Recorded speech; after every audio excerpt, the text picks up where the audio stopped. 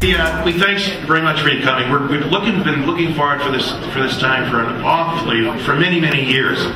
My name is Ed Lambert. I am the radio talk show host in the morning on WXTK here on Cape Cod and the Islands, where most of our listeners, Cape and Islands.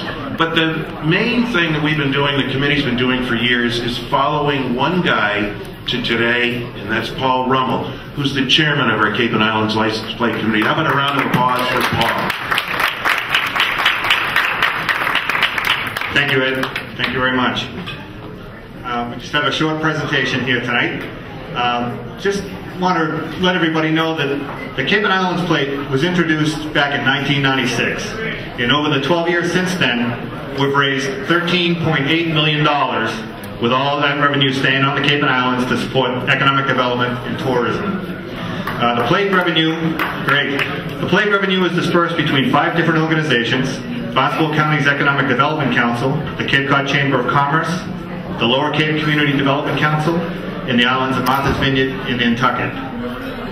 Since the early days of the Cape and Islands Plate, we've discussed having a low number auction and asked registry officials not to issue plates 1 through 999, but to keep those numbers for future use. And a couple of years ago, we got a little bit more serious about the auction and asked that they produce the plates and set them aside. So now here we are announcing our July 8th launch of our auction. The auction will be online and similar to an eBay style auction. It'll open on July 8th and run through August 1st. Running the auction online is really interesting. The software is really unique in that bidders will be notified by email if they're the high bidder, if they've been outbid, etc. It's going to be an interesting process. We're very pleased to announce that we've committed $10,000 from the special auction's proceeds to go to the Cape Cod Baseball League. The Cape League plays a tremendous role in tourism and basically in everyday summer life on Cape Cod, and we're thrilled to offer our support for the plate auction. Your charitable donation, for all of you successful bidders in the room, will be handled by the Cape Cod Foundation, who's agreed to be our fiscal agent for the auction. I've had the pleasure of being the chairman of this committee back since 1996 when the plate was introduced. It's a volunteer committee, a group of volunteers that work extremely hard, and it's taken all of everybody's effort to get us to this point. And I'd like to list the committee in no particular order, just so you'll know who they are.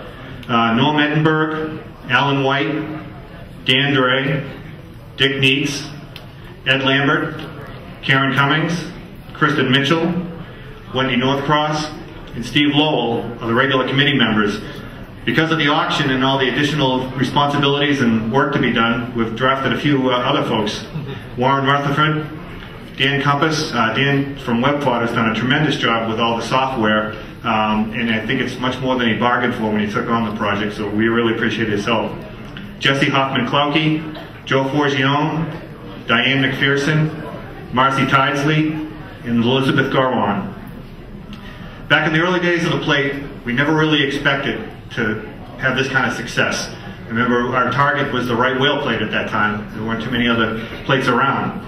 And since then, we actually kind of blew past that, and at one point we were selling more special Cape and Islands plates than all the other specialty plates combined. The Red Sox have put a little bit of dent in that, keep winning World Series, the Patriots too. But we're extremely proud of what we've done, the money that we've raised, the fact that it stays on the Cape. The group is extremely pleased with that, and we're very excited about the upcoming auction. And hopefully everybody in the room will bid on something, if it's an anniversary or a birthday or whatever. With that, I think that's it for me. I'd like to introduce Wendy Northcross, the President and CEO of the Cape Cod Chamber. Thanks, Ron. You've done a great job. For those of you that don't know, this is Rum's last day as official director of the Cape Cod Chamber of Commerce. He's going through withdrawal pains, but you're still going to be involved with the Cape and Islands license plate. I just wanted to emphasize the benefits of the plate, the proceeds of the plate. It's been over $13 million since the inception in 1996. All of that money directly benefits economic development and tourism promotion on Cape Cod and the islands of Nantucket and Martha's Vineyard. We know that that's important because tourism is, on an annual basis, responsible for over $2 billion in direct spending on the Cape and Islands. It's a significant industry here. So to have the support of this license plate fund helps not only the Cape Cod Chamber, but the Lower Cape Cod CDC and the Cape Cod Economic Development Council of Barnstable County. Here's just some examples of what the fund has helped in the last few years. Housing Assistance Corp received a grant from the Cape Cod Economic Development Council leading to the creation of or access to housing for our workforce. The same organization helped the Open Cape Broadband Group to boost shore-to-shore broadband, high-speed broadband on Cape Cod. They've also helped the Regional Technology Development Corporation expand their work linking academic research to commercial applications. For us at the Cape Cod Chamber, we utilize those funds for the infrastructure that helps to market Cape Cod, to service our visitors when they arrive here. We've done special projects like the Arts and Artisans Trail Guide that supports over 300 artisans on the Cape with marketing and technical assistance. And we also have supported our sister corporation, Coastal Community Capital, which gives assistance to businesses with direct loans and professional counseling. That sounds like they need a shrink. No, this is like shrink for businesses. I need to slow down. Business advice, thank you. And finally, the Lower Cape Community Development Corporation, they use their shares for, they've got some great stories. They have a clothing designer, Mary DeAngelis, who received a microloan to establish a design studio with more space than she had in her house. She now sells her unique clothing nationally to over 40 stores out of her P-Town studio. The Lower Cape Cod CPC also used funds to help Donna Mahan, an artist and sculptor working in glass and found objects. She's expanded her artwork to include desk lamps, bookends, custom tables, and she's actually increasing her customer base and her income through the CDC's New Markets for Artists workshop. And then finally, they do a lot of housing programs with the funds that the license plate generates. So we know it's a significant boost to our local economies, and it's been a significant project, and we're very, very pleased to announce this very significant auction. So with that said, I would now like to introduce our relatively new Registrar of Motor Vehicles. She was appointed by Governor Patrick in May of this year. Rachel Kapralian is going to unveil some very special plates. So, thank you, Wendy.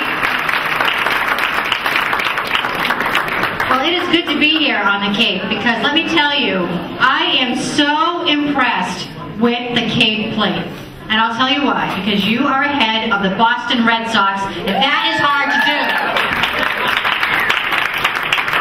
And it is for one reason, because people love the Cape. People who are from the Cape, people who have been to the Cape, even people who haven't been to the Cape love the Cape. It is a very, very unique and special part of our Commonwealth. It is naturally beautiful, it is culturally significant, and there are always new and interesting artistic endeavors happening here. John F. Kennedy, when he was president, designated the National Seashore, which forever preserved this beautiful part of the world. And the Cape and Islands plate, in that spirit, continues that mission. Because what it does is it gives to nonprofits the ability to keep the Cape a desirable, strong, and growing economy and tourist destination. And I don't have to tell all of you, the tourist destination is really, really important, as is preserving the nature and what makes this place special. So I actually feel very lucky that when I was a very little kid, I grew up in Centerville in the summers, yes. Took my first steps there, and lots of other family memories. And I'm Armenian, and Armenians, as all of you probably know, spend a lot of time on Old Silver Beach, or as we call it, the Armenian Riviera. So I have a lot of affection for all parts of the Cape, and I'm so glad to be registrar now and be able to talk about it with the zeal Cape and Islands plate deserves. So congratulations to all of you for all of your wonderful work. And it has been said, and I'll say it again, $14 million, people. That's a lot of money. $14 million. 44,000 cars on the road with this plate. That is a small town. That's a medium-sized city. That's Barnstable. So that's a really significant thing, and it's growing, and people continually want this. Now I'll tell you, we think generally people want the Cape plates. Who might want Cape plate number 1? I'm guessing when the bidding starts at $10,000 that you're going to see a pretty penny for this. Now everyone talk to your very rich friends and tell them that this is about to be auctioned off with all of the, well, not all the proceeds, but a good chunk of the proceeds going to Cape and the Islands and for its betterment. And the other plate we have, and all 998 in between, is $999. These plates from number 100 to 999 are going to go for a $100 minimum bid. So this auction starts July 8th. Everyone take up your calendars, mark it on your calendars, tell everyone you know, because it will better your lives. Because it will raise a ton of money. I don't have to tell you, this is a source of inspiration. The United We Stand #1 plate, $100,000. I am throwing down the gauntlet and challenging the Cape and the Islands to beat that. And I think you'll do it. So, I do. So it's an honor to be here. The Registry of Motor Vehicles and the Governor Patrick, Lieutenant Governor Murray administration strongly supports these programs, strongly supports what's so special about Cape Cod and the islands. And we wish you the very best of luck in raising a ton of money. We are here to help every step of the way. And as an aside, today is my birthday, and there's anywhere better I'd rather be than the Cape Cod Chamber of Commerce. Thanks.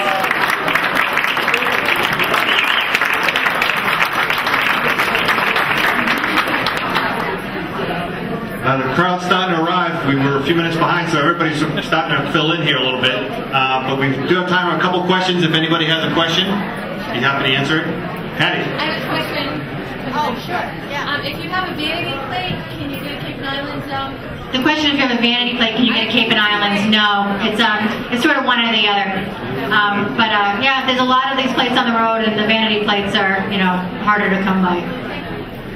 It's not just the vanity plates, but commercial plates also. But we'll be working on that someday. We've crossed a lot of other hurdles, and we'll get that one someday. Other questions? Can you use a debit card? No. Yeah. High limit on. You can afford it, Patty. No, it's not me. No. Go ahead.